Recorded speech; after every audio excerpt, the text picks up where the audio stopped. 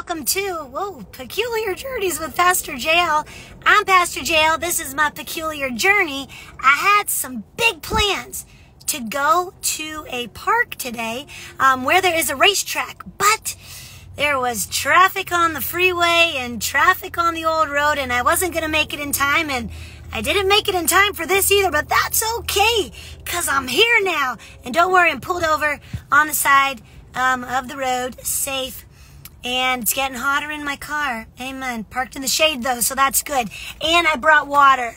Water, yes. Okay, but I do want to share with you this verse. So think about a racetrack, okay? You got the Olympics starting in a couple of days. Summer Olympics, people, right, one of the things they run like a lot around track. I'm not a big runner. I like to walk, but there are people I know who love to run, and they like to run and run really fast. And in the Olympics, people run, and they run to do what? To win a prize, right? They want to win that medal. They want to be the gold #1.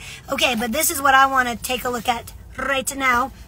1 Corinthians chapter 9, verse 24 says this: in a race, all the runners run. That's true, right? If you're racing and you're running, you better run fast. Okay, but only one gets the prize, right? There's only one gold. You know that, don't you? Like, yes, I do know that. So run in a way that you will get the prize. Verse 25, all who take part in the games train hard. Do they get a crown? They do it to get a crown that will not last. But we do it to get a crown that will last forever. So let me read that for you one more time. 1 Corinthians 9, 24 and 25. In a race, all the runners run, but only one gets the prize. You know that, don't you? So run in a way that will get you the prize. All who take part in the games train hard. They do it to get a crown that will not last, but we do it to get a crown that will last forever. So what Paul the apostle there, Paul's the one who wrote 1 Corinthians to the church in Corinthians, you see that? So what's going on there is he's saying, hey guys, there's a race, and like if there's a race, there are runners, and the runners run, just like we're going to see at the Olympics, right?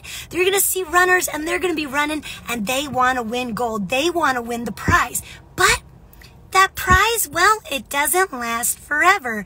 But the prize Paul's talking about is following Jesus.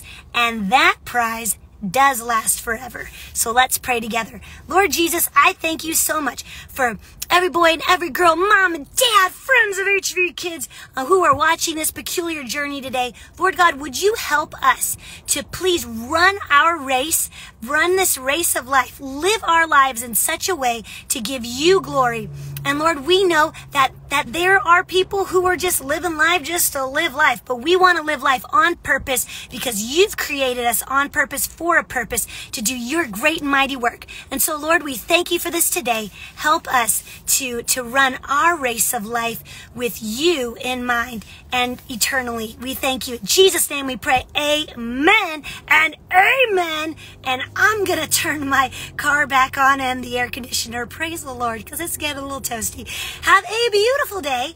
And remember that every day with God is an adventure. So let's live God's adventures together. And I will see you next week on Peculiar Journeys with Pastor Jael. Actually, next week, I will be on location at Higher Vision Crescenta Valley because we will be having our Higher Vision Crescenta Valley VBS next week. That's right. So if you live close to Crescenta Valley, or if you're like, hey, I want to go to another VBS, go to highervision.church, click on the little button that says VBS, and you'll get all the information there. I hope to see you. It's going to be amazing, Wednesday to Friday.